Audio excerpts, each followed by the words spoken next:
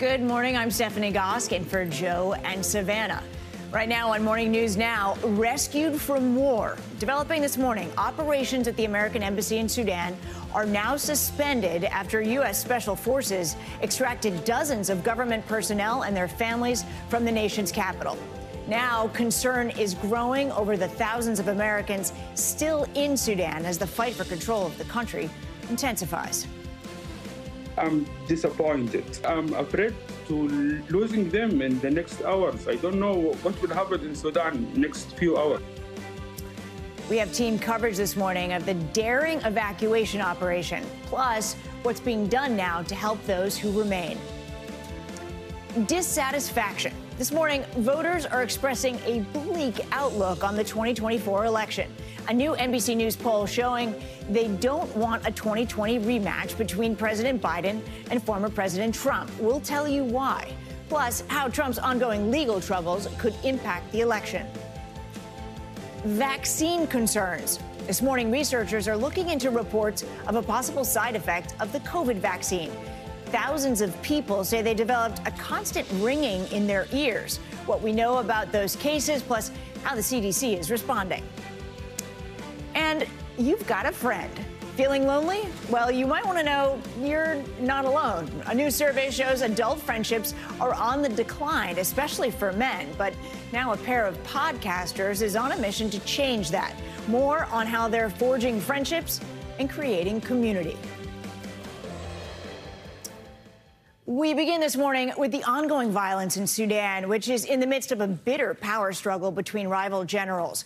Several countries are now evacuating their citizens from the capital, Khartoum, as fighting between the army and a paramilitary group shows no signs of slowing down.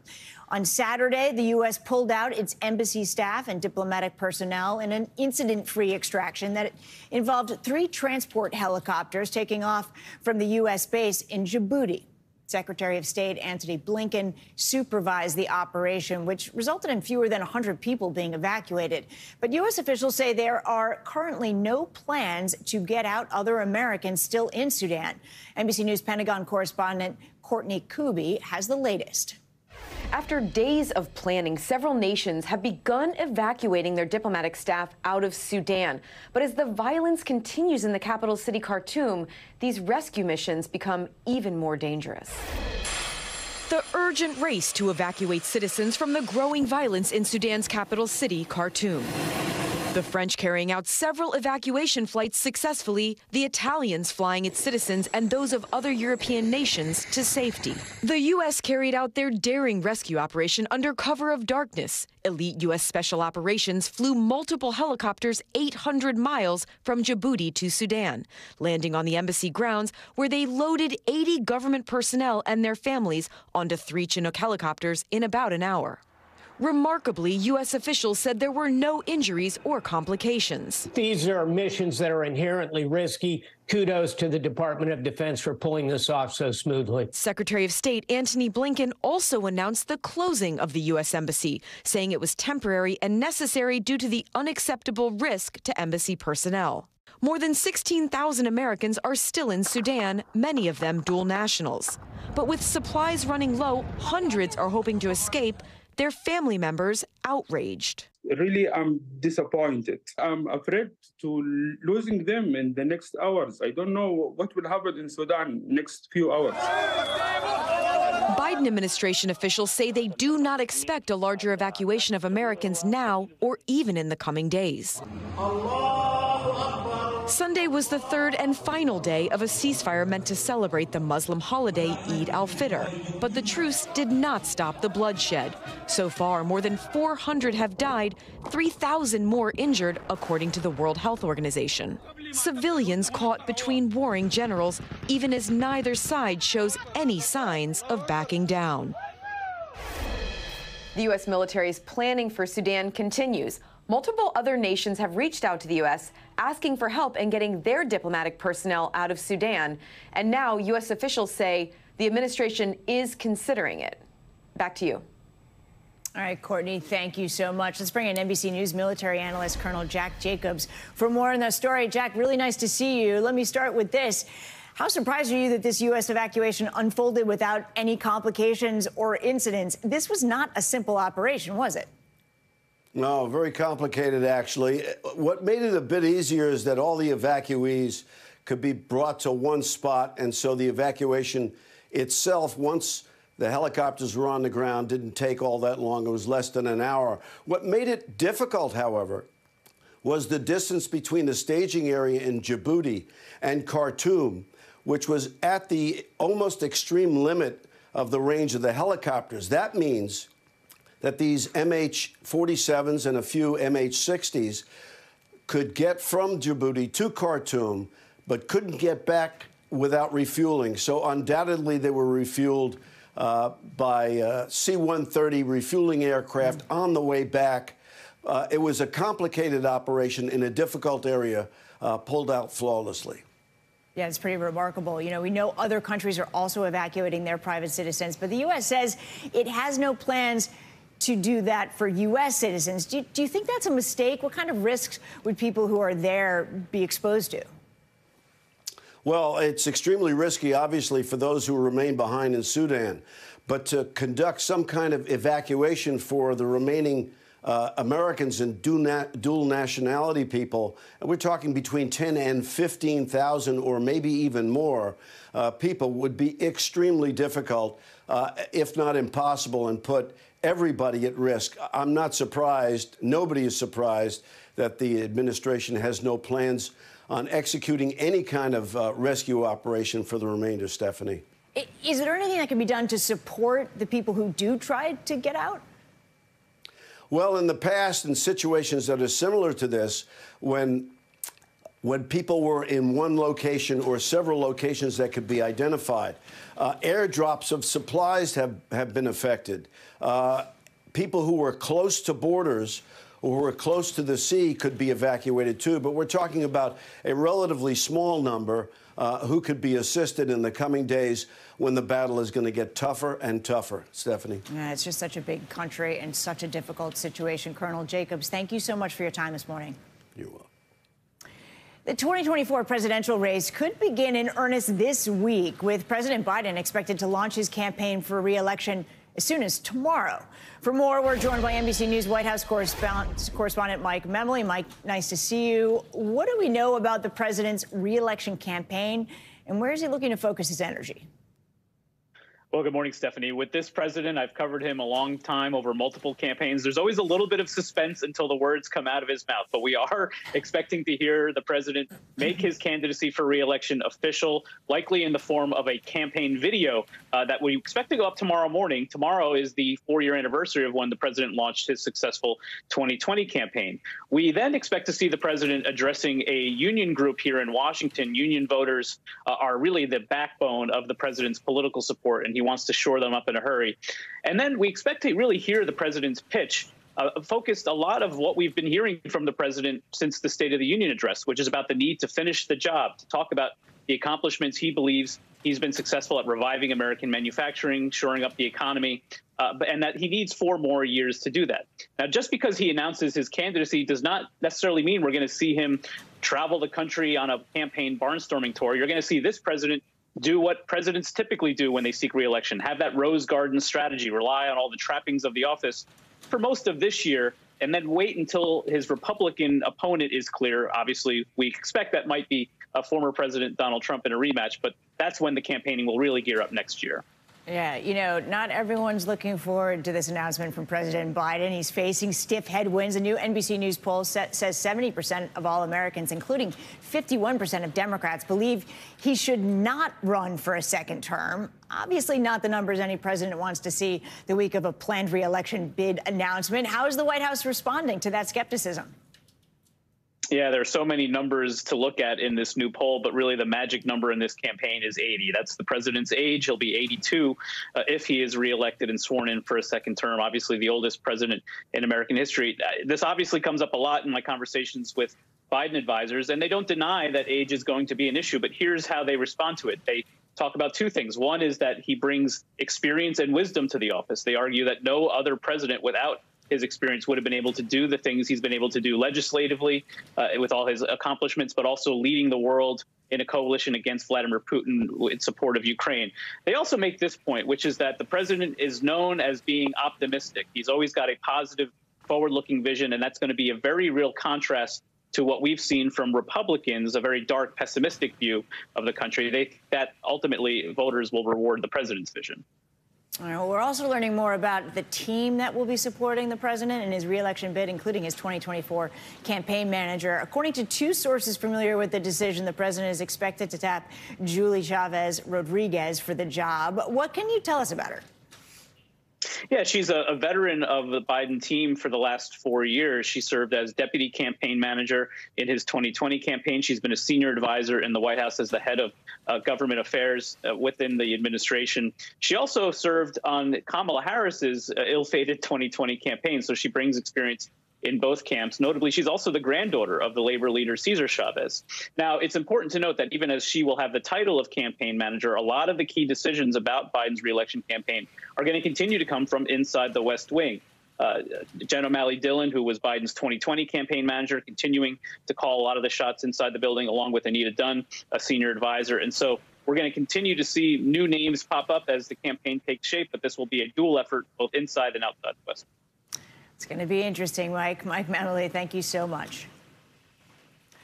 And as President Biden prepares to announce his run for re-election, it looks like Americans aren't happy with the idea of what may be inevitable, a 2024 rematch with former President Donald Trump. According to a new NBC News poll, just 26% of Americans believe he should run in 2024, while 70% say he should not. And Trump isn't faring much better. Only 35% say he should run, while 60% say no.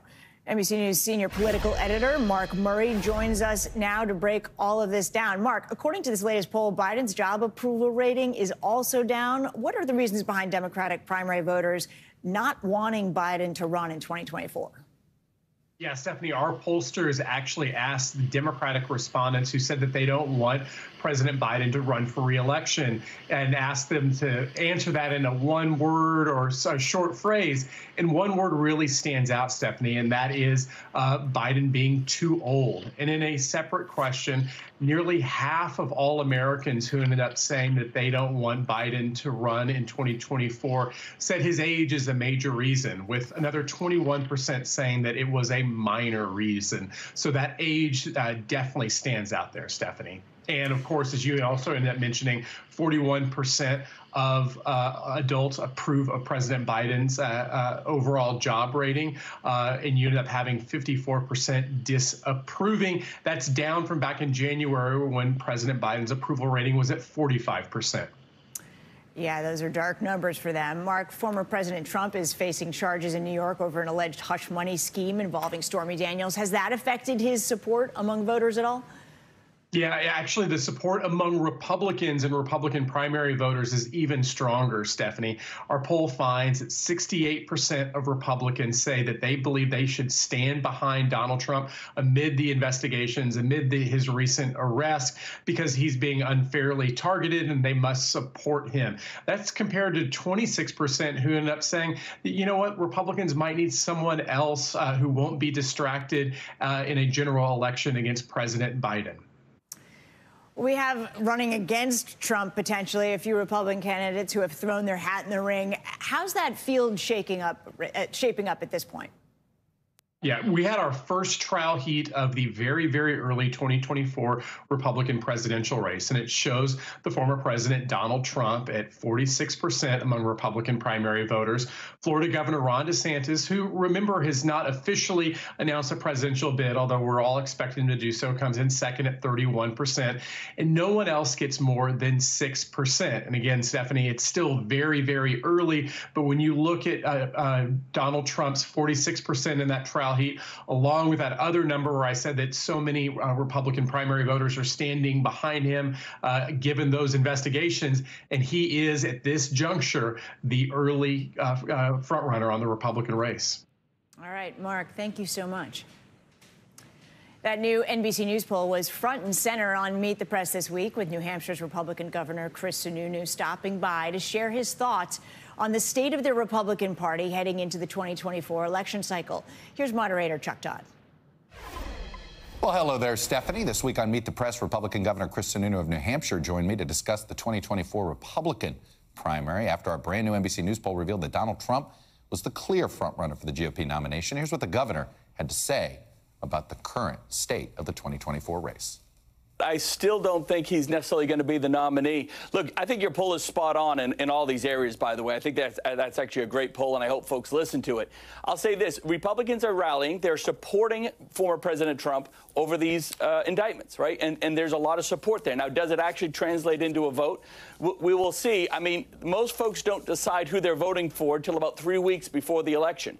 So there's a lot of politics to play out. There's not even a single debate has been had. Other candidates are going to get in the race. So I just think it's so far away. And at the end of the day, we want a winner, right? Republicans want someone who can win in November of 24. Donald Trump is a loser. He has not just lost once. He lost us in our House seats in 2018. He lost everything in 20. We should have 54 U.S. senators right now. We don't because of his message. So Donald Trump is positioning himself to be a four-time loser in 2024. We need candidates that can win. Isn't the problem, though, that a majority of Republicans don't believe what you just said, that he lost in 2020? Because the loser message should work unless you don't believe he lost. Well, it's not just 2020, right? We got crushed in 2022. We should have 54 U.S. Senate seats. We don't because he is part of that message. We lost in 2018. So it's not just about whether he won or lost in 20, which he did, of course. So I understand folks are supporting him. They think that a lot of this stuff with the DA is political, which I believe it is, too, by the way. It's creating a lot of sympathy. He's playing the victim card, right? Believe it or not, former President Trump is now playing the victim card, and he's making some headway with it. But at the end of the day, it has to turn into votes. You can see my full interview and a lot more at meetthepress.com, including more on our poll. You can also get more Meet the Press here on NBC News Now every single weekday at 4 p.m. Chuck, thanks so much. After months of warnings, Bed Bath & Beyond, which also owns Bye Bye Baby, filed for bankruptcy yesterday. For decades, it was the store with just about everything for your home or your kid's college dorm. But very soon, those stores will likely all be closing. Brett Rose is president and CEO of United National Consumer Suppliers, a wholesale distributor who works with several major companies, including Bed Bath & Beyond. Good morning, Brett. Thanks for joining me. This wasn't really a shock announcement. Bed Bath & Beyond has been warning for months that they were in trouble. So help us understand how the company got here and what Chapter 11 allows them to do. Sure. Well, good morning. Thank you for having me back. It certainly was no surprise to see that article yesterday. When you have a company as big as Bed Bath & Beyond, who sort of failed to change with the times. The ball really started in motion pre-COVID. Then, the retail landscape as we know it changed going in and out of the pandemic. And what happened with Bed Bath is really they started to face more intense competition as consumers were forced to shop strictly online. And they were slow to the game. You have a company that started in the 70s, went public in the 90s, really about the same time Amazon launched. They should have been positioned really key to be a leader when online sales started to take off. And they really dropped the ball there. So Chapter 11 is going to allow them to figure out a way to save their 14,000 employees and the stores they're keeping open. But unfortunately, I think this is just a step. And, I think you've got Chapter 7 or others right behind it. Did the pandemic kind of put the last nail in the coffin? Yeah, I should probably say I was always been a huge big Bath & Beyond consumer. I was the guy who loved the coupons like everybody else. And I think the pandemic did just that because people, one of Bed Bath's original competitive edge was you walked in there, you walked the stores, the way it was sort of modeled, you had the envelope, the coupon in hands. The pandemic stripped that. So what happened was their only sort of kitschy experiential edge when they came back was the coupons. But at that point, consumers were online. Their stores at this point had been poorly managed, poorly displayed. They were certainly a victim of the inventory crises that were going on. And when you're looking at, $5 billion in debt and $4 billion in assets, somehow you've got to fill that delta. And they unfortunately did not, which is a shame because I think they could have had they done some different management decisions. We know that Bye Bye Baby, a discount beauty, health, and cosmetics retailer, Harmon, are also owned by Bed Bath & Beyond. Those stores are closing as well. So what do consumers need to know? I mean, is everyone just going to be going back to Amazon? I think they're already at Amazon. I do think especially whether this goes from Chapter 11 to 7, we will see a rebirth of Bye Bye Baby and Harmon. Bed Bath had a division called CTS, which was Christmas tree shops, which was originally sort of a Northeast Massachusetts chain that started to expand down the East Coast. They sold that off a few years ago. Regardless of what happens, whether Bed Bath emerges stronger, which, I sort of hope they do, of course, I do think you will see Bye Bye Baby because there's a lot of cash for that, a lot of cachet behind that brand. And Harmon, to some degree, sold off. So I think consumers, there's no shortage in baby goods, and there's certainly no shortage of home goods. I think where a Bed Bath & Beyond could have positioned themselves differently, and still may, if they force themselves into the off-price retailer. They had one step in traditional retail and one step in off-price. They're not quite a home goods. They're not quite a department store. They need to decide who they want to be when they grow up. Just quickly, do you believe, yes or no, that there is a place for brick and mortar stores in our economy? 100%. I think brick and mortar is alive and well. It just needs to be done right. All right, Brett, thank you so much. Thank you. A chilly start to the week for many of us. Let's get a check at your Morning News Now weather. Meteorologist Michelle Grossman is tracking the cold front and joins us now. Good morning, Michelle. Good morning, Stephanie. So good to see you. And it is chilly. You need the jackets for so many of us. About 59 million of us are waking up to freeze alerts and walking out the door to freeze alerts this morning. It's all due to a big area of high pressure kind of anchored over the plains. It's going to stay in place over the next several days. It's funneling down that cold Canadian air, even down to portions of the southern plains are well below normal for this time of year. So daytime highs anywhere from 10 to 25 degrees below what is typical for this time of year. And we're going to feel it as we head out today into tomorrow, Wednesday, Thursday, and then we'll start to moderate a bit. But take a look at some of these temperatures. This morning earlier, we woke up to temperatures below freezing in many spots. We're not going to rebound very, very far in some spots. Minneapolis, just 50 today. That's 12 degrees below what is typical for this time of year. Dallas, 66. Memphis, 66. Washington, D.C., 8 degrees below average for this time of year. Tomorrow, another cold one. Chicago, 50 degrees. In the 40s in Denver, 62. Kansas City, Buffalo, 50 degrees. That's 10 degrees below normal.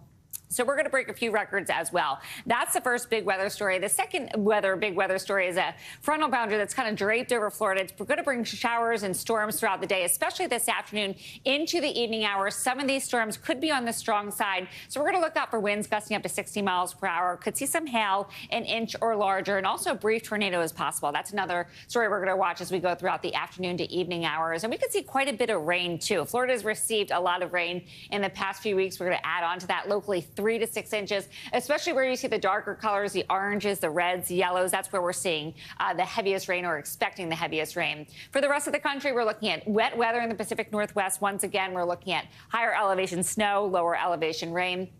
Plenty of sunshine in the southwest. In the middle of the country, we're looking at the chance for a rain developing over the southern plains. That's going to start tonight, and then we're going to see that Tuesday, Wednesday. We're going to see some flooding conditions possible throughout the next days there. Below average temperatures continuing today, tomorrow, Wednesday. And then when you look at the Great Lakes, we're looking at some blue there. That's indicating the chance for some snow showers mixing in. Really dreary throughout northern parts of New England as well. Wednesday, this is what we're going to watch. Severe storms in the southern plains. Could see some really gusty storms, some tornadoes as well. That's one story. This rain's going to extend into portions of the southeast, the Gulf Coast, and we could see some heavy rain there as well. Friday, we're going to build the heat in the west. That's going to be a big difference. Then as we go across the country, we're going to start to moderate those temperatures.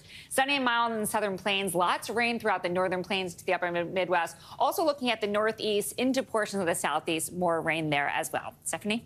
All right, Michelle, thank you very much. Sure. Coming up on Morning News Now, uncertainty over the future of abortion rights in America, even after a Supreme Court ruling to keep a commonly used abortion drug on the shelves, why lawmakers say the fight is far from over. And new information about what could be the biggest heist in Canada's history, how $15 million worth of gold and other valuables just vanished from Toronto's Pearson Airport. We'll be right back. We're back with the latest on the battle over abortion rights. On Friday, the Supreme Court upheld the Justice Department's appeal to freeze a Texas ruling that would roll back FDA approval of mifepristone. Bottom line, this means the pill remains available to people living in states where it is legal. 2 of the 9 justices publicly dissented from the ruling, Samuel Alito and Clarence Thomas. Justice Alito was the only justice to write an opinion on his decision. Alito claimed the Biden administration would not follow the court's order had it gone against the Justice Department. The White House has yet to respond to those claims, but Senate leader Chuck Schumer did speak out following the court's ruling, saying the fight for abortion access is far from over. This decision was a temporary victory. This is hardly the end of our fight to protect a woman's health care and a woman's right to choose. Make no mistake about it, the hard right anti-choice MAGA wing in this country will keep working and working and working to take away all women's rights. But we will fight it and fight it and fight it. NBC News legal analyst Danny Savalos joins us now to talk about this ruling. It isn't just the name of this pill, mifepristone, that's difficult to say. This is a complicated story. What happens now? Last week, describing the procedural status of this case would have been really difficult. But today, it is now much easier because I don't have to explain what the district court did and how the Fifth Circuit held it up in part, but not in other ways. Now the Supreme Court's made it very easy. Basically, we've gotten into a time machine. We've gone back about 2 or 3 weeks. Everything is the same as it was before the district court in Texas ever got involved. That's because the Supreme Court has issued what's called a stay. It has hit a pause button on the district court in Texas's ruling. So everything remains the same, the status quo ante before the Texas district court ever got involved. So mifepristone is as available as it was a month ago. But it has shaken certainty for people, and people feel a little bit, after all of this news coverage, like they don't know what's going to happen in the future. Does this have a chance of potentially ending back on the steps of the Supreme Court? Yes, they should feel uncertain, and maybe I should have been a little clearer in that as we sit here today, procedurally, everything's on hold, but this is a case that is moving very quickly, and we can all expect the Supreme Court to issue an opinion, or when the Fifth Circuit finally briefs it, the Fifth Circuit will issue a decision. It will surely be appealed up to the Supreme Court, but the Supreme Court may hear it, but it may not. My prediction is they may decline to decide it on the merits because they may decide that the litigants don't have what's called standing. In other words, the doctors and other folks who oppose the abortion pill simply don't have a concrete enough interest in the outcome to even be in court. Stephanie, courts love throwing cases out on standing because, frankly, it means they don't have to do any work. If they say, hey, you're not allowed to be here in court, we don't have to write a 100-page opinion. We just say, hey, you're not supposed to be here in court because you don't have an interest in the outcome. And then we get back in that time machine, right? And go back to exactly right. We get in the same time machine that has gotten us here today. Obviously, this is an enormous political issue. You had former Vice President Mike Pence speaking out over the weekend, calling on local officials to take action against abortion in general. Let's listen to what he had to say. I think we have an opportunity to advance the sanctity of life, move it ever closer to the center of American law. And I think people should look to their state houses to make that change. But I think looking to the Congress of the United States, creating a minimum protection, 15 weeks, that is supported by some 70% of the American public at the federal level. I think these are all ideas that ought to be a part and parcel of the debate. Is this shaping up, and he sort of alluded to it there, this kind of state and federal government battle? What makes this case a paradox is that Dobbs originally, the central theme of Dobbs, was taking abortion out of the hands of the courts and giving it back to state legislatures. And that's the place we are now. A state can prohibit abortion right up until the moment of birth. Or it can, they can prohibit abortion outright or permit abortion right up until the moment of birth. And we're seeing that already. But this decision is really more about federal courts' oversight of, say, FDA approval, which in a sense runs counter to the entire theme of Dobbs, which is abortion should be left to the states. Well, if that's so, now you have a federal district court judge with no apparent training in medicine or was not elected, was appointed, making a decision on an abortion pill that affects the entire nation. In spirit, it runs contra to the entire idea behind Dobbs. Very, very quickly, if Congress were to pass a federal law, does that trump all of the state laws? It does, and that's the way even the conservative justices on the court would see this as working properly. They would prefer, at least in theory, that the legislatures address this issue, whether it's Congress or state legislatures, rather than 9 unelected justices. All right. Danny Savalos, thank you so much for your time this morning. We appreciate it. Time now for some international headlines. Authorities in Kenya have exhumed dozens of bodies in what's believed to be part of a starvation cult. NBC News foreign correspondent Ali Arouzi joins us now with that and more. Good morning, Ali. It's so nice to see you. Good morning, Stephanie. Great to see you. That's right. Police in Kenya have exhumed the bodies of at least 47 people thought to be followers of a cult who believed they would go to heaven if they starved themselves to death. The leader of the church, Paul Mackenzie, has been arrested following a tip-off that suggested the existence of at least 31 shallow graves. The country's interior minister says the entire 800-acre forest has been sealed off and declared a crime scene. Australia has unveiled a massive defense spending bill in its most radical shake-up since World War II, focusing on long-range capabilities and domestically produced munitions. The review compiled by the Australian government considers China an increasingly muscular threat and noted that the United States, Australia's biggest defense ally, is no longer the unipolar leader of the Indo-Pacific. And finally, with King Charles's coronation coming up, some people might fancy being a monarch on their own kingdom. And for just under $200,000, you could own your own private island off the coast of Scotland with no inhabitants, set on 25 acres of lush green grass stretching out all the way to the sea. The nearest town is 6 miles away and the closest train station is over an hour's drive, so not ideal for a commuter. And those are your international headlines, Stephanie. You know, Allie, living in the belly of Manhattan, that actually sounds kind of appealing. Thank you so much. Very appealing. In other international news, it could be the biggest heist in Canada's history. Valuables worth $15 million have vanished from a Toronto airport. NBC News correspondent Jesse Kirsch has the story. To the north, Canadian authorities are trying to solve a multi-million-dollar mystery. Police say after a plane landed in Toronto Monday, cargo was moved to a holding facility before someone took off with a high-value container. It did contain gold, but was not exclusive to gold and contained other items of monetary value. In all, police say the cargo is worth roughly $15 million in U.S. dollars, but they aren't sharing much else. There may be some tactical or strategic advantage for them for not disclosing, so they're not tipping their hand to the bad guys and where the shipment might be today. John Pistol is a former deputy FBI director and a former TSA administrator. He has many unanswered questions. Was it an inside job, and what evidence is there of whoever committed the heist, if you will? What type of access control system do they go through? Do they have a badge? In a statement, the Greater Toronto Airports Authority emphasizing last week thieves accessed the public side of a warehouse outside of our primary security line. This did not involve access to Toronto Pearson itself and did not pose a threat to passengers. The alleged airport theft evokes memories of New York's 1978 Lufthansa heist, becoming the stuff of Hollywood legend in Goodfellas.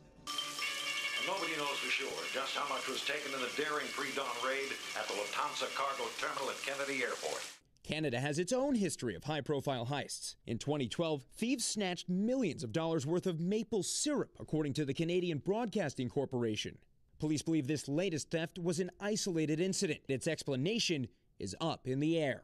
Jesse Kirsch, NBC News. Coming up, new concerns about a possible side effect of the COVID vaccine after thousands of people report a high-pitched ringing in their ears. When we come back, what the CDC is saying about those cases. And an unexpected light display at Disneyland after a fire broke out during a popular show. We'll tell you what happened after the break. Disney is suspending some pyrotechnic shows at all of its properties after a fire broke out in the middle of one of Disneyland's iconic performances Saturday night. NBC News correspondent Erin McLaughlin has more. Oh my gosh! To the House of the Mouse, a shocking end to one of Disneyland's most popular shows. As Mickey battled the dragon, the fire-breathing prop engulfed in flames. Poor dragon didn't make it. It's pretty bad. And nearby attractions evacuated. During the final showing of Fantasmic Saturday evening, the fire even visible from the park's Splash Mountain. Park goer Tim Terensic was there. Show was going fantastic. Just about 5 till 11, the dragon head caught on fire. And my sister and I, we thought it was part of the show. According to Anaheim Fire and Rescue, the fire was quickly extinguished. While no guests or firefighters were injured, rescuers say several Disney cast members were treated for smoke inhalation at the scene. Disneyland releasing a statement saying they're temporarily suspending similar fire effects at select shows globally out of an abundance of caution while an investigation is underway. So did Mickey win in the end? In the end, I believe Mickey did win, yeah. And I did see Mickey later in the night, so Mickey did, he did make it through the fire as well. Erin McLaughlin, NBC News, Los Angeles. All right, Erin, thank you. Thousands of people say they've developed tinnitus, which is a high-pitched ringing in their ears after receiving their first dose of the COVID vaccine. NBC News medical contributor Dr. Natalie Azar joins us now to help us understand the possible connection. Good morning, Dr. Azar. So how do people make this connection, and what are the theories behind this possible link? Yeah, Steph, well, that's the challenge that the CDC has right now. I see a lot of patients in the office. I'm sure any practicing physician out there has seen patients come in a couple of weeks after their first COVID shot with a new symptom and perhaps even a new diagnosis of something. And it's always tempting to want to conclude that there's a cause and effect there. But again, what the challenge for the CDC is to take these cases and say, could they actually have happened by chance, or are they truly related to the vaccine? A number of studies have been performed. They're all retrospective. They're not big enough to draw a firm conclusion about cause and effect. The theories behind why this is happening, Steph, well, there are many. One is that there is an inflammatory reaction to the vaccine, and that might have, targeted something in the ear. I would also mention, remember that COVID also caused problems with taste and smell. So we know that the central nervous system is not immune from the effect of either the virus or the vaccine. But suffice it to say, we just don't know exactly why that would happen, but there certainly is some biological plausibility there. Finally, since there is no real test for tinnitus, if someone is suffering, is there a cure or a way to at least treat the symptoms? I mean, it sounds awful, quite literally. It is. Anyone who suffered from tinnitus would tell you that, at times it can be an absolutely devastating symptom, and people absolutely can get very, very depressed and anxious from it. I would also note, before even mentioning treatment, is that there are so many other causes of tinnitus that are unrelated to the vaccine, age-related, hypertension, many medications can cause it. So again, trying to draw that, line between exposure and symptom is very, very difficult. In terms of treatment, doctors have used anything from steroids, different types of medications. One thing that is apparently very, very helpful is different kinds of auditory training, sound training. A lot of patients will say that the symptoms are worse at night when they're trying to sleep, so using something that can give them a white noise in the background can help. But again, for some folks, it's a bother. For other folks, it can be quite devastating. And so, anyone who is an ENT knows how challenging and difficult this is to treat. And it's something that, a lot of research and funding should certainly be devoted to. All right. Well, thanks for those great suggestions and important context. Dr. Azar, thank you so much. Coming up, water could be the future of clean fuel in America. How researchers are using it as a carbon-free source of power. You're watching Morning News Now. We're back with the race to find cleaner and more sustainable energy sources. Researchers are now looking at how we can take water and turn it into a fuel that doesn't produce any carbon emissions. NBC News correspondent Jake Ward explains. Let's go back to science class. Water is made up of 2 parts hydrogen and 1 part oxygen. Got it? Okay, but what happens when you separate them? Well, you actually get an alternative carbon-free fuel source. Think of this as the equivalent of sticking a tube down in the ground to get oil. At the Department of Energy's National Renewable Energy Lab, or NREL in Colorado, Keith Whipke spearheads hydrogen research. This is where you make the hydrogen. Because you're turning electricity into oxygen and hydrogen, and then from there, hydrogen would wind up going on to power something. Exactly. Right. And it can be stored, transported, liquefied, and used later. Right now, it's about 2 to 4 times more expensive to create hydrogen using only renewable energy, according to the Department of Energy. That is called green or clean hydrogen. The Biden administration is betting big on green hydrogen. investing billions of dollars in tax incentives and research and development. All in all, it's part of efforts they say to, 1, bring down the price of hydrogen, and 2, reach its ambitious goal of getting our nation to be net zero emissions by 2050. A recent blueprint released by the administration shows green hydrogen is a priority for larger vehicles, including planes, ships, ferries, and large trucks, which is exactly what they're developing at NREL. So this is the fueling station. The black tanks behind it are the truck. Exactly. And then over here is what, the big tank in the ground. So they're what allow us to move the hydrogen into the truck really quickly. And are we at the point scientifically where you can put all of this away at a filling station such that I could be walking across it to go buy cigarettes and a Coke while my truck fills with hydrogen? Not yet. So right now, most hydrogen tanks are stored above ground. You can't bury them yet? Not yet. Companies, too, are leaning into hydrogen on the ground and in the skies. In March, aviation company Universal Hydrogen successfully flew a 40-passenger regional jet using one regular engine and one engine that runs using hydrogen. In Brooklyn, Air Company uses green hydrogen to power planes by combining it with carbon dioxide it captures to create actual jet fuel. But this is not a quick fix. It's one thing to use hydrogen to fuel a small passenger vehicle like this, but it's another thing to do it at scale and only using renewable energy. Yeah, so there's all kinds of end uses of applications that make sense then. You can make green steel, green ammonia, you can make power for small communities or even the power grid. So low cost, clean hydrogen really opens up all kinds of opportunities. No pun intended here. Are we there yet? No, but the future of green hydrogen seems like less of a pledge and more like a promise. Jake Ward, NBC News, Denver, Colorado. Pretty cool stuff. Time now for some financial headlines. Jeff Shell has stepped down from his role as NBC Universal CEO. CNBC's Silvana Henao joins us now with that and other news. Good morning, Silvana. Good morning. That's right. So Comcast, owner of NBC Universal, which is the parent company of NBC News, announced that the change is effective immediately. Shell's departure comes after an investigation into inappropriate conduct. Shell said in a statement that he had an inappropriate relationship with a woman in the company. Several attempts have been made to reach Comcast, NBCU, and Shell, but so far, no response. His successor has not been announced. Anheuser-Busch is shaking up things with its marketing leadership.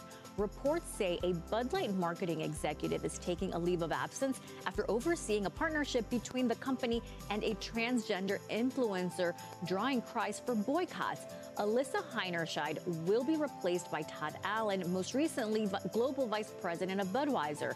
Critics have been angry at Bud Light since an April 1st video posted by widely followed influencer Dylan Mulvaney showed her cracking open a can of Bud Light.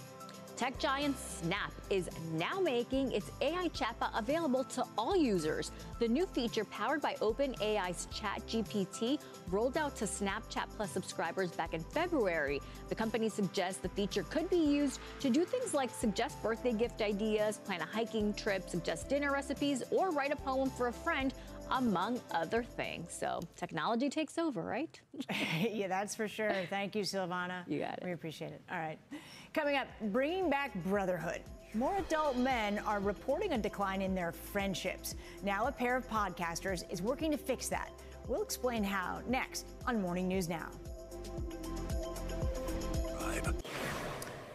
Welcome back. Coachella may be over, but fans are still talking about a surprise performance from Zendaya.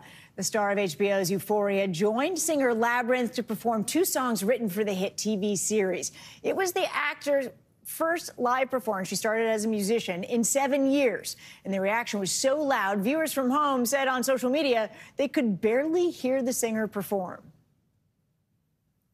And recent studies cited by the CDC have found loneliness carries with it physical risks comparable to smoking, obesity, and a lack of physical activity. The problem is particularly bad for men. Now a pair of friends is shining a light on the problem through a popular podcast. NBC News correspondent Gadi Schwartz has more. Matt Ritter and Aaron Cairo call themselves champions of friendship. Hey! Friends for over 35 years, the two, along with 7 others, gather every fall over a steak dinner and take a vote. Who had the best year? And the winner is crowned Man of the Year and gets a big old trophy. What do people think when you tell them about the trophy? I'd say their first reaction is, I wish I had something like that. It's a physical manifestation of friendship ensconced in silver and wood. We always say it's not really about the physical trophy. It's just about something bringing us together 365 days a year. But theirs is an unusual connection. For years, adult friendships have been on the decline, resulting in a so-called friendship recession. And while women haven't completely escaped the trend, the problem seems to be hitting adult men particularly hard. According to a recent survey, 15% of American men say they have no close friends, and 50% say they have 3 or fewer friends outside of family members. Guys have been taught to prioritize career and family, and then they get to our age and they're like, oh, wait, I haven't talked to my friends in 10 years. And the wives are like, get out of the house. That's why K-Row and Ritter started the Man of the Year podcast. Welcome to Man of the Year. Using their own experiences to help others make and keep friends. I think we've forgotten how much we need that human connection, especially in the past years of the pandemic. We need that human connection as much as we need, money and exercise and everything else. Friendship, as it turns out, can be good for your health, with a Harvard study showing loneliness can be as bad for you as smoking or excessive alcohol use. The same study found close relationships keep people happy and have a larger effect on mood over time, more than money or financial success. And if you're looking to make new friends, step outside. Oh! We tell people to find your third place, which is your home is your first place, work is the second place, third place is any place that people socialize besides those. So place of worship, bar, Topgolf. In the spring, when the weather gets nice, that's what we call friendship cuffing season. There's a lot more activities, things to do. You want to go out and be social, so you need friends to go do that with. K-Row and Ritter say the thing to remember: be the ball. Be the friend. Well, we always say be the friend, as opposed to waiting for someone else to be the friend to you. I got these tickets, this is where I'm going, and this is what we're happening. The best equation for a friendship is simple. 2 words. Showing up. Yeah, you just got to show up for your friends on the good times, the birthdays, the bad times, the illnesses. It's actually not that complicated or difficult. We want to just help you a little bit. You just need to do a tiny bit more. The effort is low and the rewards are super high. Gotti Schwartz, Los Angeles. I love you, buddy. I love you too. What a great message. And finally this hour, the vinyl revival. For the past 3 years, traditional EPs and LPs are outselling CDs. That's thanks in part to an annual event called Record Store Day. Here's a look at this year's event. At a time when music from any era and every genre lives invisibly in the cloud, Record Store Day is dedicated to music that can actually be held in your hands, and to the independent stores that never stop selling it. It's the one day that we are guaranteed to have a line outside and people super excited to buy vinyl releases. Record sales are on the rise for the last 16 years, up 17% in 2022. We've seen vinyl totally almost decimate that we thought we were going to close. Rock and Soul Record Store has been in Midtown Manhattan for 50 years. How would you describe the future today for a record store? Super exciting. We're really excited. Record Store Day gets bigger every year. Musicians fuel the hype with special releases, limited editions that sell out fast and can only be bought in the store. Last year, the big record was Taylor Swift. They started lining up 24 hours before. Wow. So they really wanted that Taylor Swift. And this year, it's also Taylor Swift. When I felt like I was an old cardigan. But there is a lot more. Billy Joel, Grateful Dead, Stevie Nicks. The best part about Record Store Day is that there is something for everyone, every taste, every generation, including me. It's the 40th anniversary of Violent Femme's debut album, Blister in the Sun Like You've Never Heard It Before. And without skipping a beat, come on. Right back to high school. So get offline, get off the couch, and go to the record store. In addition to that Taylor Swift album, 300 other new vinyls were released on Record Store Day. None of those titles were sold online, so if you wanted first dibs, you actually had to get off the couch and go to your local record store. So that does it for this hour of Morning News Now. The news continues right now.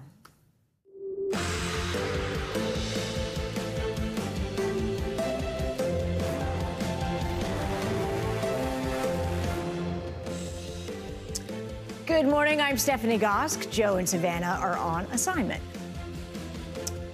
Right now on Morning News Now, rescue mission. Dozens of U.S. embassy officials are out of Sudan this morning as fighting between two rival generals intensifies in the country. But many U.S. citizens remain caught in the crossfire. We have the latest on the conflict and why the U.S. has no plans of evacuating the nearly 16,000 Americans still in the country. Heating up, the 2024 presidential race is expected to take a new turn this week, with President Biden gearing up to launch his re-election campaign. But a new NBC News poll shows Americans are not enthusiastic about a potential second term. We'll show you what Americans also think about another matchup between Biden and former President Trump. Trouble in the skies. Investigations are underway this morning after two serious incidents on airplanes. One, a bird strike on an American Airlines flight yesterday, causing the engine to catch fire. And another engine fire on a plane from the same airline disrupted passengers' plans in North Carolina. We have the latest on those incidents and what the airline is saying this morning. Also this morning, under the sea, a retired Navy officer is hoping to break a world record living underwater for 100 days.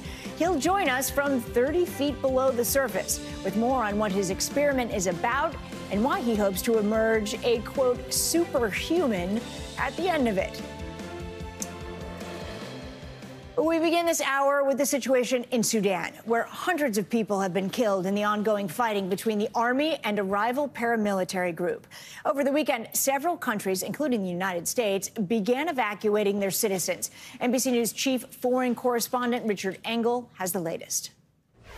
The situation in Sudan continues to get more dangerous. At least 400 people have been killed, perhaps many more, as fighting now enters its second week. And this weekend, the United States military carried out a rescue operation to the U.S. Embassy in Khartoum.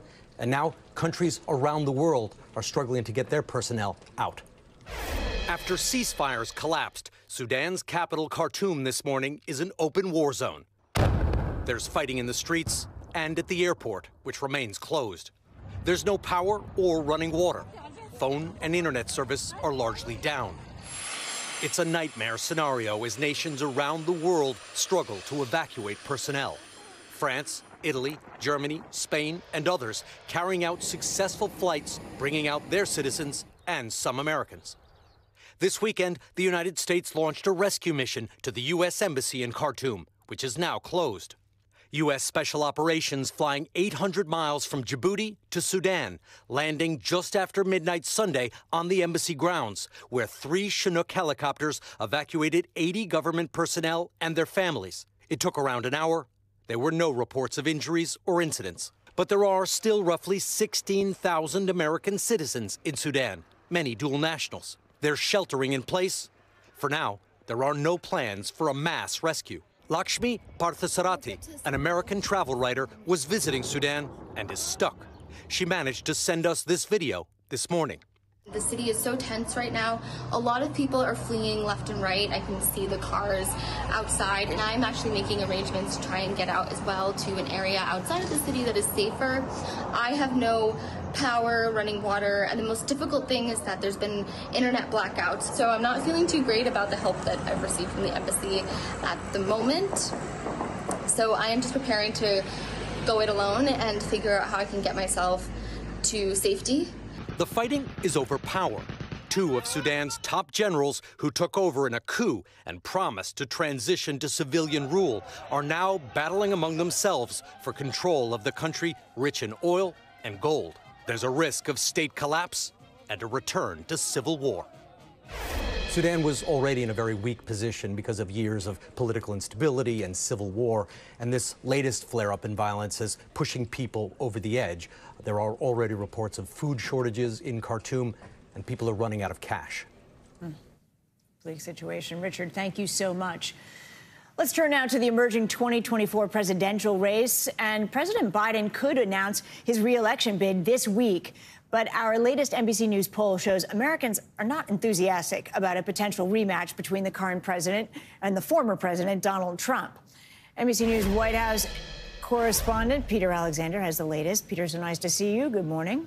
Steph, nice to see you this Monday morning. President Biden's re-election announcement, multiple sources tell us, could come as early as tomorrow. But as you noted, our new NBC News poll shows that most Americans are dissatisfied with what seems increasingly inevitable here, a 2024 rematch between Joe Biden and Donald Trump. As President Biden prepares to launch his re-election bid, our new NBC News poll shows 70% of Americans say the president should not seek another term, including 51% of Democrats. Nearly half of those who say President Biden should not run cite his age as a major reason why. At 80, he's already the oldest president ever to serve. Still, allies are downplaying concerns about the president's age. He is an active president who is meeting the challenges of America every day. But he's not the only one facing headwinds. 6 in 10 Americans, including a third of Republicans, say former President Donald Trump should not run again either. But his recent indictment in New York and other looming criminal investigations have only strengthened his position among Republicans. Now 68% say they back him to be their nominee. Support for one of Mr. Trump's potential rivals, Florida Governor Ron DeSantis, has eroded in recent months. DeSantis has refrained from attacking the former president directly, but just this weekend delivered this veiled swipe. Republicans need to shake the culture of losing that has developed in recent years. One critical issue certain to have an impact on the race, abortion rights. Even after the Supreme Court for now preserved access to the nation's most common abortion medication, mifepristone. Over the weekend, former President Trump with a video speech at an event in Iowa, taking credit for overturning Roe v. Wade. Those justices delivered a landmark victory for protecting innocent life. One of several potential 2024 candidates courting social conservatives there, his former Vice President Mike Pence, who supports a national abortion ban, criticizing his potential rival. I don't agree with the former president who says this is a states-only issue. But our poll found nearly 60% of Americans say abortion should be legal nationwide. And some more moderate Republicans are worried the issue is already costing the GOP at the ballot box.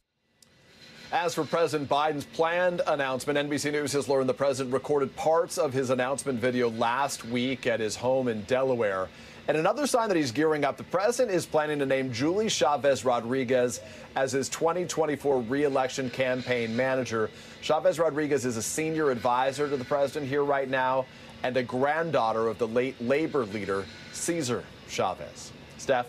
All right, Peter, thank you very much. And in business news, it looks like Bed Bath & Beyond will soon be closing its doors for good. The company filed for Chapter 11 bankruptcy protection yesterday. It's the latest hurdle on a rocky road of setbacks for the business in recent years. NBC News business and data reporter Brian Chung joins us now with more on this. Brian, nice to see you. How did this happen? I mean, this was a huge store in the day, and how did it just implode? Yeah, well, I mean, this is a giant network of stores that everyone's familiar with that effectively will be closing. The announcement coming yesterday from the company that they're filing for Chapter 11 bankruptcy. That means that the liquidation will start. There will be sales. They're going to try to auction off not only the Bed Bath & Beyond, which they have 360 locations, but also includes Bye Bye Baby, which is also a big part of their business as well. They're going to try to see if they can sell it to anyone else. But in the interim, these stores are going to close. They tried some last-minute efforts to do some fundraising, but it didn't work out, which is the reason why this iconic brand is going to start to shutter, to Stephanie. So people people, you just mentioned those sales. For people who want to take advantage of them, is that something you can do online, or do you have to get to the store to take advantage of it? Yeah, well, they do have an online presence, but, you know, in stores where you might find the deals, and you're going to want to move quick because the deadline for all of this for, you know, those like, do you know those iconic 20% off coupons that we all get in the mail? Yeah. So you can only use those today and tomorrow because Wednesday they're no longer going to honor those coupons. The reason being they're going to start heavily discounting their merchandise inside the store. So if you don't get to a physical store by Wednesday, it's possible that some of that stuff could be gone, especially once those sales begin. And by the way, for those that have merchandise credits, you can only use those up to May 15th, again, as they start to liquidate those stores. What does this say about brick and mortar stores? I mean, do they have a future in our economy? Well, I mean, you think about the other brands that have gone under, right? Toys R Us was one that was once ubiquitous around this country. That went under. Sears also went under. And a number of other retailers have filed for bankruptcy, although they've been able to hobble along, like JCPenney, like J. Crew. But what it tells you is that the brick and mortar store is just no longer as viable in an era where e-commerce is really the thing. You could just go online, hit a few buttons, and get something shipped to your front door. But also, it speaks to the prevalence of big box retailers. It doesn't change the fact that if you need something in a pinch, you still have to get to the physical store, but people want to do a one-stop shop situation.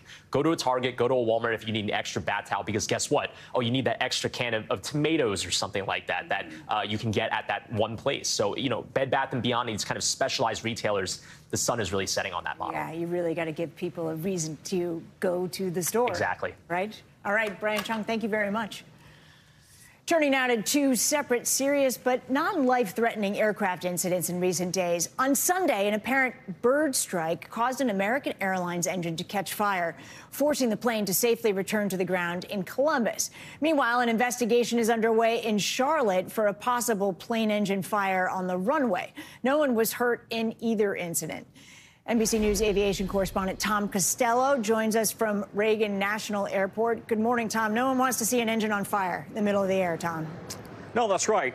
That's absolutely right. Hi, Steph. Good to see you. Listen, the bottom line here is that bird strikes are not unusual, but birds taking out an engine, that is a bit more unusual. And this really underscores that these pilots, these crews did everything right to get their planes back down on the ground. It also underscores the fact that planes are supposed to and can fly on one engine. In Columbus, Ohio on Sunday, some anxious minutes during takeoff. We lost the number 2 engine on the bird strike with high vibration. An engine on an American Airlines flight headed for Phoenix caught fire mere moments after taking off, apparently after striking a flock of Canada geese. Everybody started panicking and freaking out. Flight attendants prepared the cabin for an emergency landing. Marnie Kallistat took this video from her seat. It was truly frightening. I didn't think I was going to make it. Also on board, Charles and Felicia Meadows, just beginning their honeymoon trip. We could just smell like burning. The Boeing 737 safely returned to the Columbus airport. In a statement, American called the incident a mechanical issue. The FAA reports strikes against all types of wildlife are increasing in the U.S. More than 15,000 reported across 708 airports in 2021 alone. Large bird populations are increasing, so the industry is constantly grappling with this. Bird strikes became a top safety priority after 2009's Miracle on the Hudson, where Captain Sully Sullenberger expertly landed his plane on the river after losing both engines to a flock of geese. Everyone survived. Experience can literally make the difference between success and failure, life and death. Last Thursday, another possible engine fire, this one on the runway just before takeoff in Charlotte. Passengers safely deplaned back at the gate, and the exact cause is still under investigation. But aviation experts stress these two unrelated incidents should not worry travelers. The majority of your commercial flights have 2 or more engines, and when you think of the relatively few failures, it's an amazingly safe system. Yeah, you know, we talk about bird strike and wildlife strike, but it's not just birds. It's deer on the runway. In Florida, it's alligators on the runway. It's skunks, for example. So there's a lot of wildlife. But as it relates to birds, airports have been firing off cannons. They've been using nets. They've been even putting out chaser dogs to scare birds away out of the area because they can pose a serious risk to an engine. Steph? Tom, those passengers needed you on the plane to tell them one engine's okay. You're going to be fine. That's right. Yeah, that's right. All right, Tom Costello, thank you so much. It's a chilly and rainy week ahead. Let's get a check at your morning news now weather. Meteorologist Michelle Grossman joins us now with your forecast. Good morning, Michelle. I needed a coat this morning when I left the house. Me too. I'm like, I don't want to take this back out. I kind of lingered in my car a little bit longer with that heat going. It was chilly this morning. And actually, over 50 million people under freeze alerts. That's going to last into tomorrow morning because we saw temperatures below freezing this morning. And we're going to see temperatures this afternoon anywhere from 10 to 25 degrees below what is typical for this time of year. Unfortunately, we're going to see it today, tomorrow, Wednesday, and Thursday before we start that gradual warm up. We were a little spoiled by those 70s and 80s for most of us. This is what it looks like for today. That big story being the freeze alerts in place, that really chilly air. It's that area of high pressure that's bringing down that cold Canadian air. But we're also watching chances for some snow in spots because it is cold enough for snow. That is in portions of the Great Lakes. We could see some snow showers mixing in. We're not expecting a great accumulation, but still, it's late April. We're still seeing some snow showers mixing in. Back to the west and the Pacific Northwest, the highest elevations, the mountains, seeing some higher elevation snow. And we could see up to a foot in some spots into the Cascades, the Rockies, and then lower elevation rain, some valley rain as well. The Southwest, you're going to be dry. That's a good news. Lots of sunshine. We're dry in the south for most of the day, the southern plains, but we're going to see rain developing later, and then it's going to stay in place over the next few days. So we're looking at the chance for flash flooding. One spot that's going to see some heavy rain today, even the chance for strong to severe storms in parts of Florida. It's a area of low pressure, a cold front that's kind of draped across the area. Northern New England, it's a cold and dreary day. It's a Monday, and it's going to feel like a Monday there as we have an area of low pressure just kind of lingering there, very slow to move away. So let's talk about Florida first because we aren't seeing too much this morning. You're starting to see pockets of some heavier rain. That's where you see those brighter colors. But this will pick up as we go throughout the day, especially this afternoon into this evening. Could see some strong storms. Could see winds gusting up to 60 miles per hour with any of these storms. Also some hail. A brief tornado is possible. And really heavy rain. This is on top of saturated ground because we've gotten so much rain in the past few months here. And we're looking anywhere from 4 even up to 6 inches of rain in some spots. So Jupiter could see a lot. Where you see those brighter colors, again, that's correlating to the higher amounts of rain. So we're going to watch that closely as we go throughout the day.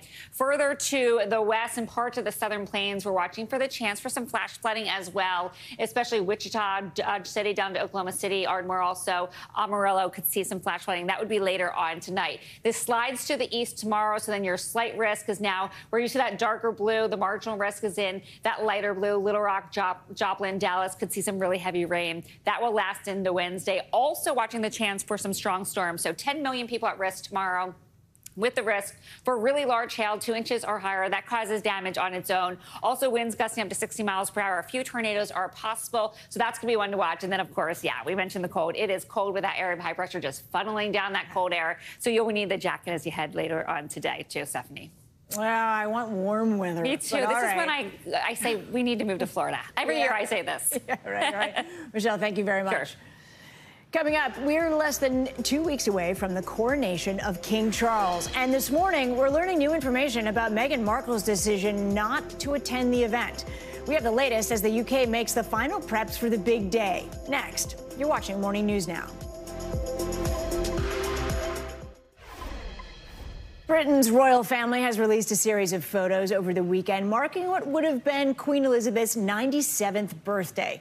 It comes as the Duchess of Sussex, Meghan Markle, dismisses reports she exchanged letters with King Charles over allegations of unconscious bias within the royal family. NBC News foreign correspondent Kelly Kobiea joins us from London with more. Kelly? Steph, good morning. Yeah, we know Prince Harry has RSVP'd that he is coming to the coronation in just 12 days' time, arguably the most important day of his father, King Charles's royal life. But Meghan is staying behind in California with the kids. And now a new article is suggesting that a rift between Meghan and King Charles could be the real reason.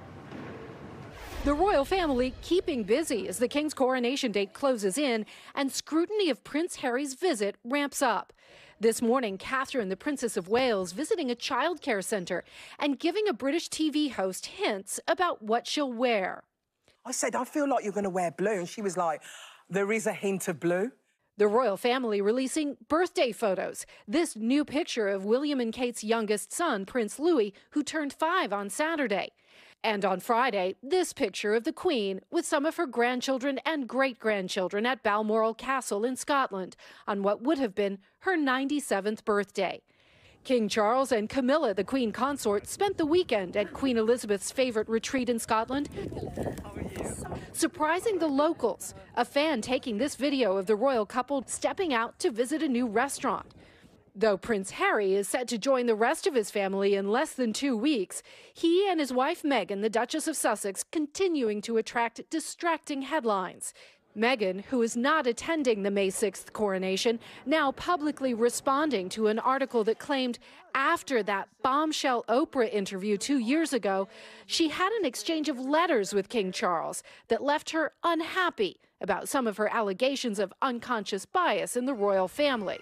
A spokesperson for the Sussexes calling the story false and frankly ridiculous, saying in part, the Duchess of Sussex is going about her life, not thinking about correspondence from 2 years ago related to conversations from 4 years ago. And we encourage the tabloid media and various royal correspondents to stop the exhausting circus that they alone are creating. We asked Buckingham Palace about this latest reporting. They declined to comment. But it's interesting to note in that statement from the Sussexes that they didn't deny the existence of this back and forth of letters between King Charles and Meghan. They simply said it's not the reason the Duchess of Sussex is staying back in California, that she's staying there to be with the couple's 2 young children, Princess Lilibet and Prince Archie, on May 6th, Coronation Day, and also, Steph, Prince Archie's 4th birthday. Oh, it's all exciting stuff, and of course, the drama continues. Kelly, thank you so much. More international news now. Global military spending has reached an all-time high, most of it because of the war in Ukraine. NBC News foreign correspondent Ali Arouzi joins us now with that and more. Good morning, Ali. Hi again, Steph. That's right. Russia's war in Ukraine has sparked a massive rise in global military budgets. In Europe, it's been the biggest annual increase in expenditure since the end of the Cold War 3 decades ago, according to a leading Swedish think tank. The Stockholm International Peace Research Institute estimated world military expenditure rose by 3.7% in 2022 to over $2.2 trillion. The U.S. has been the biggest donator of military aid to Ukraine, whose spending rose by a staggering 640% in 2022. Around 3,000 migrants are marching through southern Mexico in what they're calling a mass protest procession, demanding changes in the way they're treated and an end to the detention centers like the one that caught fire last month, killing 40 migrants. The migrants started their protest in the city of Tapachula near the Guatemalan border with the aim of reaching Mexico City to make their voices heard. And finally, seagulls usually get a bad rap for their intrusive behavior, their droppings, and their constant raiding of rubbish bins. But a small coastal town in Belgium is trying to change their reputation by staging a seagull screaming contest in order to get more sympathy for them, because the organizers of the contest say they're part of the coastline and there wouldn't be a coastline without them. You can't help by feeling that by the end of the contest, the contestants are going to be more unpopular than the seagulls. Yeah, you know, Ali, I can't imagine spending time with those seagulls either, but good for them, spirit of competition.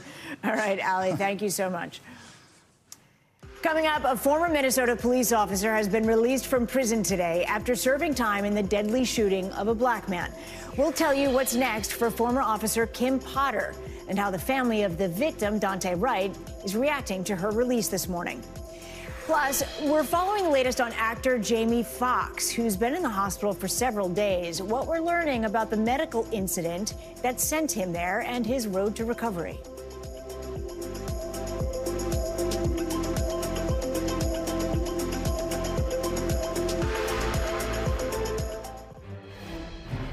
We're back with some breaking news. Former Minnesota police officer Kim Potter was released from prison this morning after serving 16 months for fatally shooting 20-year-old black motorist Dante Wright. Police said Wright had an expired license plate when they pulled him over in 2021. Officers said he then ran from them when they discovered he had an outstanding warrant. Potter said she accidentally pulled her handgun instead of her taser when she shot Wright. Last year, she was found guilty of first and second-degree manslaughter for fatally shooting Wright. Potter was sentenced to 2 years in prison. NBC News correspondent Jesse Kirsch joins us now from Chicago with the details. Jesse, nice to see you. Good morning. What more can you tell us about Potter's release, and what happens to her now that she's out? Yeah, good to be with you, Steph. So we got these details just a short time ago. We know now that Kim Potter was released at 4 a.m. Central Time. That's 5 a.m. Eastern. And we're told that during her supervised release, she will be spending that time in Wisconsin. Remember, obviously this occurred and the trial was in Minnesota, but she's going to be spending that supervised release in Wisconsin. We're told she has to report where she's living, what she's doing. She can have unannounced visits from officials. She can be drug and alcohol tested, and she cannot possess a firearm. She cannot have a gun. They say she can't even be in the presence of a gun. That's what we got from the State Department of Corrections a short time ago. And again, obviously this is a fluid situation. We were waiting to find out when she would be released. We knew it was expected today. We weren't given a specific time because of safety concerns, and we now know that she has been released according to the state. You know, Wright's death sparked days of protest in 2021. Were there any concerns over Potter's safety when she was released this morning? Absolutely, and that's part of the reason why officials say they did not give us a specific time ahead of time. Also, obviously, she was released very early in the morning. Officials say that is because they were doing that for her safety as well as the safety of people at the prison. And officials have made a point of saying that they had intelligence analysts that were reviewing material, trying to keep an eye on the situation in the run-up to this release. And they say that there was concern. They came across threatening comments against Potter, and there were concerns about violent protests being held outside of the prison where she was being held. So there was concern over that, and they took that into account when they made this decision. Let's talk about Wright's family. How did they respond back when Potter was sentenced? Was it enough for them? And have we heard from them at all about her being let go? Yeah, so first of all, the family, when the sentence was announced, was not happy with that decision. And the other piece of this is, even though she was sentenced to one thing, she's serving even less than what her actual sentence was, because in Minnesota, as officials explained it to us, people serve 2/3 of their sentence in prison. The last third is on supervised release. There's no parole board. There's no time off given for good behavior, we're told. So whatever she got, she was only going to serve 2/3 of that. That said, the sentence handed down was something that the family of Dante Wright was not pleased with. Here's part of what we've heard from his brother, for example. Words from my parents is basically saying that they just feel so hurt and overwhelmed with what was going on. We felt more of a slap in the face than anything. We feel like there should have been more time handed out to Kim Potter in this case. Nothing that we can do can change the fact that, you know, Kim Potter murdered our brother. And again, Steph, at this point, she has been released from prison and served less than what she was actually sentenced because of the rules in the state of Minnesota, Steph. All right, Jesse, thank you for staying on top of it. We appreciate it. And now to an update on actor Jamie Foxx's condition. He's spent nearly 2 weeks in the hospital recovering from an unspecified medical issue. NBC News correspondent Blaine Alexander is following the story, and she has an update. Good morning, Blaine. Well, Steph, good morning to you. That's right. You know, Fox's movie was set to shoot a car chase scene here in Atlanta on the morning that he was rushed to the hospital. Now, we don't know exactly what medical issue led to him needing treatment, but this morning, the well wishes and the prayers are rolling in. He's been one of Hollywood's brightest stars for decades. Now, this morning, an encouraging update on Academy Award-winning actor Jamie Foxx, who has spent nearly 2 weeks in an Atlanta hospital. Multiple sources tell People magazine the star's condition is steadily improving. Foxx was suddenly rushed to the hospital on April 11th while in Atlanta shooting for an upcoming movie. In a statement the next day, his daughter indicated he suffered a medical complication but did not elaborate further, writing on Instagram, "Due to quick action and great care, he is already on his way to recovery." The 55-year-old actor was filming for his upcoming Netflix movie Back in Action alongside Cameron Diaz in her first movie since 2014. Fox has been widely credited with convincing her to come out of retirement to do the movie. Fox even tweeted this lighthearted phone call last year. Oh my God, is this Tom Brady?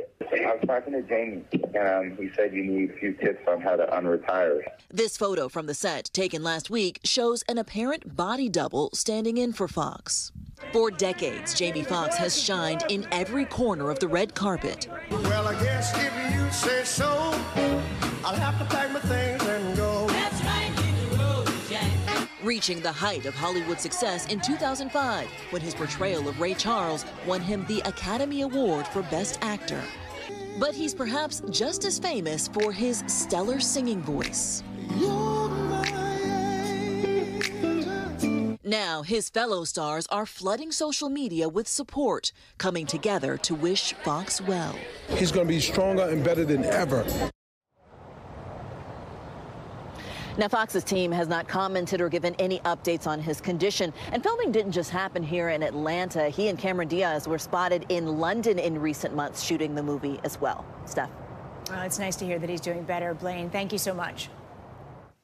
Longtime Dancing with the Stars judge Len Goodman has died following a long battle with bone cancer. He was 78. Best known for his sharp and insightful critiques of some of the most iconic routines, Goodman is now being remembered by family, friends, and fans alike. NBC News correspondent Chanel Jones takes a look at his life, both on and off the dance floor. Len Goodman. This morning, fans are celebrating the remarkable life of Len Goodman, the beloved Dancing with the Stars judge, who passed away over the weekend at age 78. Goodman's agent confirmed the news, saying that he had died at a hospice on Saturday, peacefully, surrounded by his family. He had been suffering from bone cancer. Goodman served as the head judge on Dancing with the Stars for 17 years, shepherding the hit show since season 1. What a fabulous way to start this off. Back in November, he announced his retirement, saying he wanted to spend more time with his family back in Britain. I've been with the show since it started in 2005, and it has been a huge pleasure to be a part of such a wonderful show. The audience paying tribute with a standing ovation. Goodman began dancing as a young adult, winning the British Championships in his late 20s. He was almost 60 years old, running a dance school, according to the BBC, when the call came to judge the popular British show Strictly Come Dancing in 2004. He rose to stardom in the U.S. with his longtime run on Strictly's U.S. adaptation, Dancing with the Stars. He was praised for his straightforward approach to giving feedback to contestants. He was also complimentary and kind. This morning, celebrities sending condolences via social media. Goodman's fellow judge, Bruno Tanioli, writing, "I will treasure the memory of our incredible adventures and hundreds of shows we did together. We will miss you." Our thanks to Chanel Jones for that report. Coming up, there's a chance that one day the chicken you eat may not come from a farm. Yikes. But instead a lab. We'll take you inside the project, hoping to make that a reality and make sure you can't taste the difference.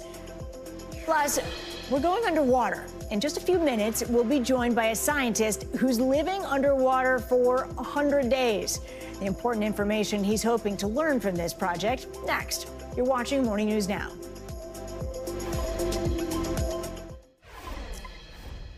Welcome back. Now to why a new kind of chicken could one day be coming to your dinner plate. More than 150 companies are working to make lab-grown meat and seafood a reality. NBC News correspondent Maya Eaglin has more.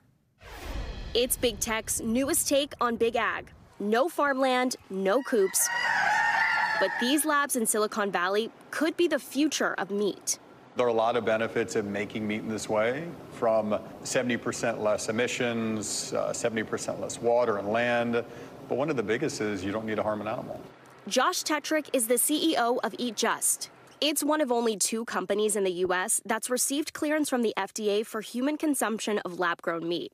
The USDA still needs to approve it for sale. This is not vegan or vegetarian. The other company is Upside Foods, headed by cardiologist Uma Valetti.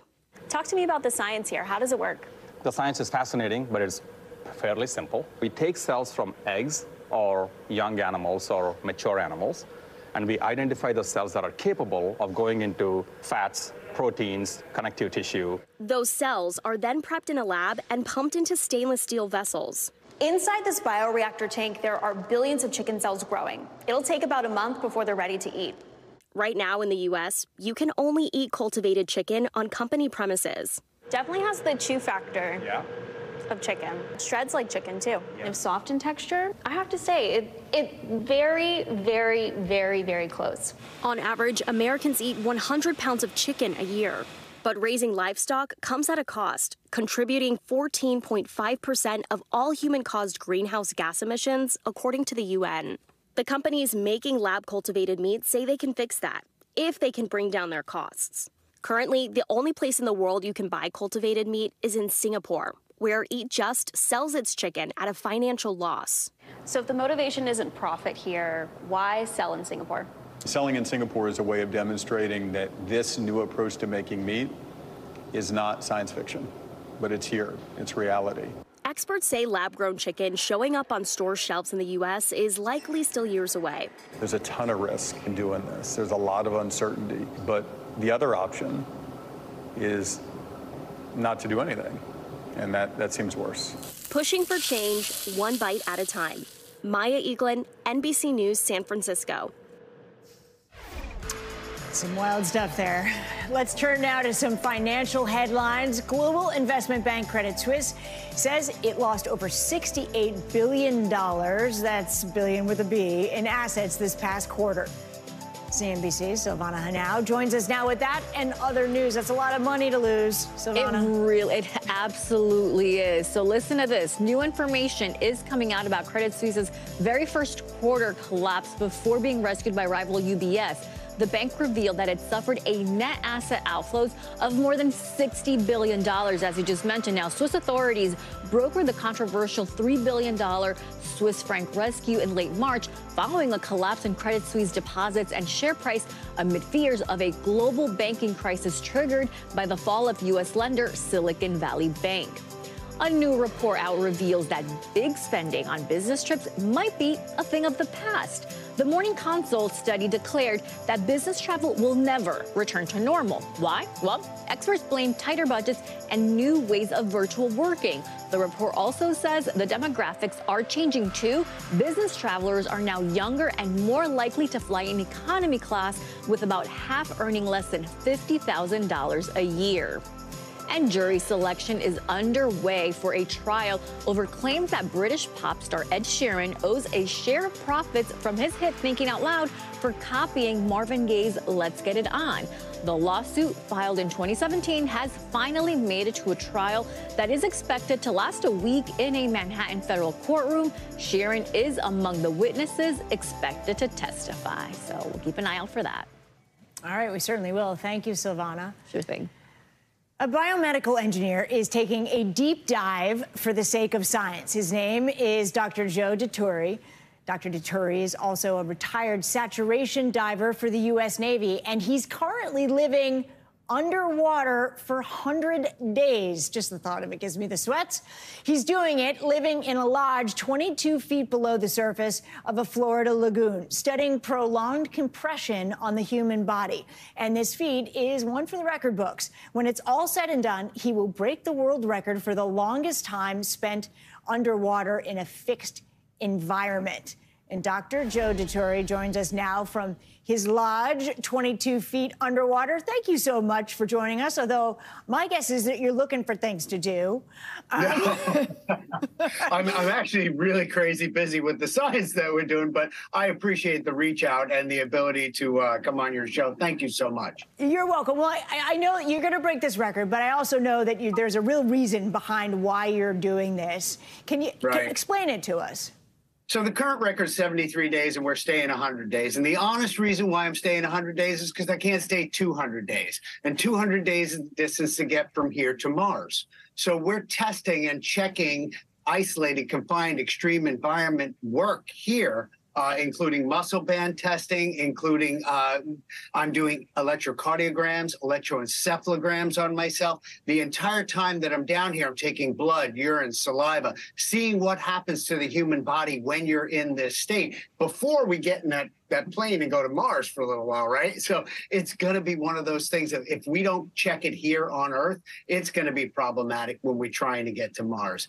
The second reason that I'm doing this is outreach to kids, to get them involved in science, technology, engineering, and math, and see how cool it can be. You can do research in situ or in the environment that you're in, and it can be fun and cool and interesting. And the third and final thing is I'm interviewing all of my friends that are down here, PhDs, MDs. We're talking about preservation, protection, and rejuvenation of the marine environment.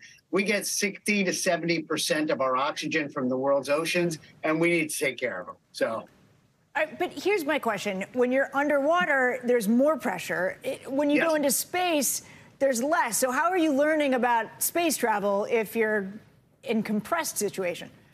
Great comeback. I understand that. So we're at 14.7 pounds per square inch on the International Space Station, and probably as we go to Mars. We're at 25 pounds per square inch. So it's just opposite. We have to decompress to get into our U.S. spacesuit.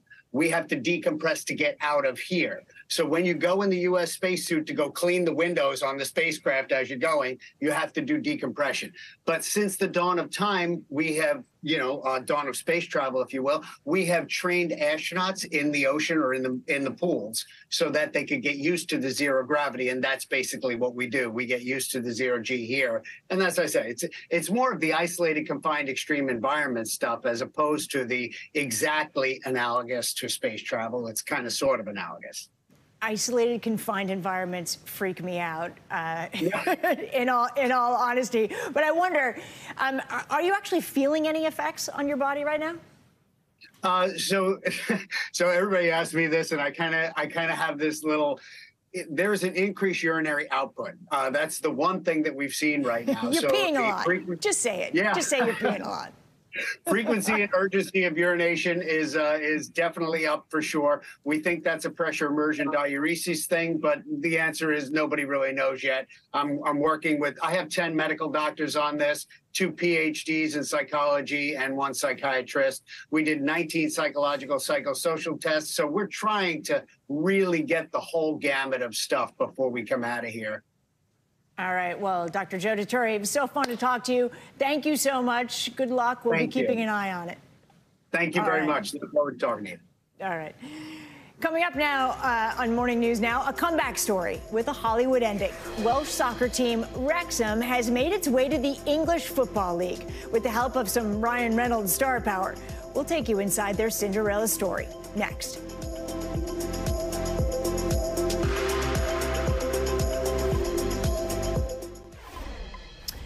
Turning now to a fairy tale comeback story in the world of soccer. Over the weekend, Welsh team Wrexham was promoted to the English Football League after being crowned champions of the country's lowest tier National League. The third oldest club in the world is famous for being part-owned by Hollywood stars Ryan Reynolds and Rob McElhenney. NBC News chief international correspondent Keir Simmons has more on this remarkable win. Keir, I certainly hope the Wrexham fans are celebrating in the proportionate way we would expect them to. Exactly right. You know, it has put hope in the heart of so many soccer fans, Steph, so many fans who stand around cold football pitches like this weekend after weekend, hoping that someone like Ryan Reynolds and Rob McElhenney would actually come and buy their club. And even if you struggle to pronounce McElhenney, then you know how to say goals, goals and more goals, and let's all go down the pub. It's the underdog victory fit for Hollywood. Wales Wrexham Football Club promoted to the English Football League after 15 years of playing in the lowest professional soccer class. Saturday night's win punctuated by a wave of fans descending on the pitch. And a stream of tears from the team's famous owners, Rob McElhenney and Ryan Reynolds, who FaceTimed his wife, Blake Lively, and their kids after the final whistle. Even fans in McElhenney's hometown of Philadelphia were cheering from across the pond. We are no Wrexham! We are no Wrexham! As people said at the beginning, why Wrexham? Why Wrexham? This is exactly why Wrexham. Happening right now is why. This North American invasion on Britain's soccer scene, a real-life Ted Lasso tale. Expectations for us are as low as a rattlesnake's belly button, huh? Now it seems the world can believe in Wrexham. The comeback story started just 2 seasons ago when the actors decided to purchase the team, as documented in the FX docuseries, Welcome to Wrexham. The town reminds me of Philadelphia. Yeah. It's a working-class town. I feel like I know those people, and I grew up with those people. I am one of those people. Their celebrity ownership has made the 159-year-old club Hollywood's team, with some of their famous friends like Will Ferrell and Paul Rudd often seen cheering on the Red Dragons. After the championship win, McElhenney and Reynolds seen soaking in every moment. Give me your jersey. Are you putting that on eBay, Ryan, or what's going on? Listen, I work in show business. We fall on hard times. The guaranteed promotion will likely bring the team more fans, exposure, and, of course, money. It literally drives an entire community, and that's what football does over in the UK. And there's huge windfall for these football clubs. Steph, Ryan Reynolds just tweeted to describe soccer as one of the most romantic things on earth, which is one of the most on-point things I've heard to come across from that side of the pond in many, many years. Real quick, Steph, my side is called Charlton Athletic. It's in southeast London. We're kind of looking for a new owner, so if anyone in Hollywood is watching, call me. Hey, Kier, forget Hollywood. What about me? How about you and me? You'll have to continue to call it soccer, though. I'll insist. I do that. Yes, let's talk. Okay. All right, Kier, thank you so much. We end this hour with a behind-the-scenes look at one of New York's most iconic restaurants, Carbone New York. Co-owner and chef Mario Carbone opened his doors for a rare interview with Today co-host Carson Daly. Take a peek at the magic cooked up in this kitchen. We are in Greenwich Village, and we're going to see the Pope of Greenwich Village food. That is Mario Carbone. We're going to sit, we're going to talk, we're going to cook. It's like a time portal when you walk through this door. I can hear Sinatra already. Come on in. It feels like a movie in here, and I feel like I'm immediately transported into a scene of Goodfellas. That was the whole idea. How do I take basically Ray Liotta's 40-second scene in the back of Copacabana? Yeah. From when they open the front door, they get hit with the music, the smell of the food. Waiters are coming by, it's chaotic. You wanted to take that vision and make a cinematic experience. It's a lot more than just the food. So you can witness the woolly mammoth that was the Italian-American in 1958. Chef Mario Carbone opened his celebrity hotspot 10 years ago. Now, it's nearly impossible for mere mortals to get a reservation. There's this whole celebrity factor in here. There's Jay-Z sitting in the corner any given night. But there's a million Italian restaurants right even around here. What makes Carbone stand out so much? We buy the absolute best ingredients. We try really, really hard to give you dinner as the show every night.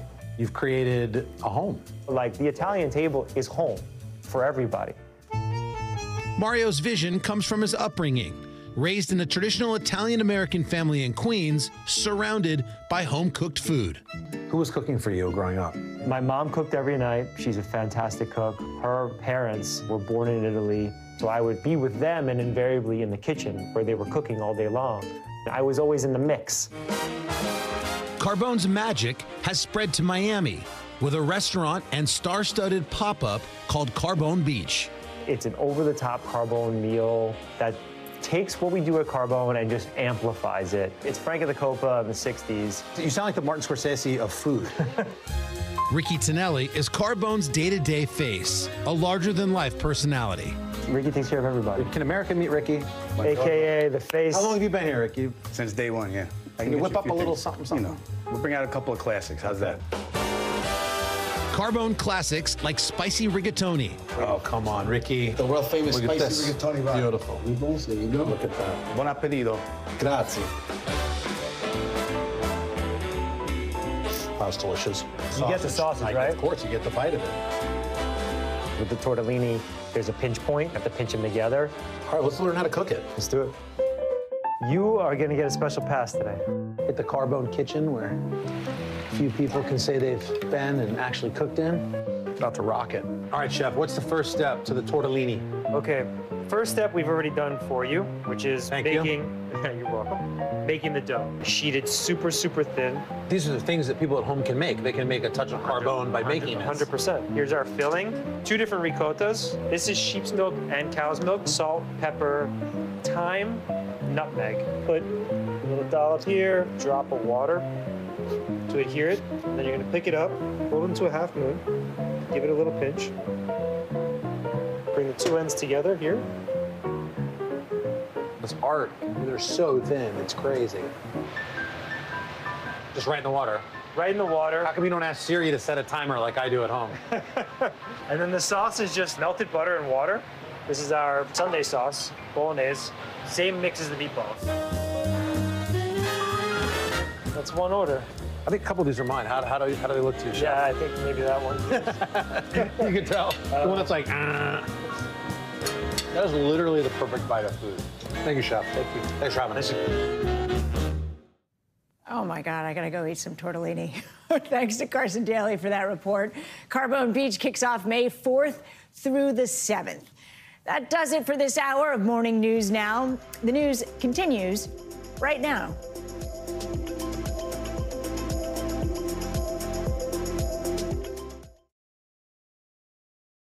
Thanks for watching our YouTube channel. Follow today's top stories and breaking news by downloading the NBC News app.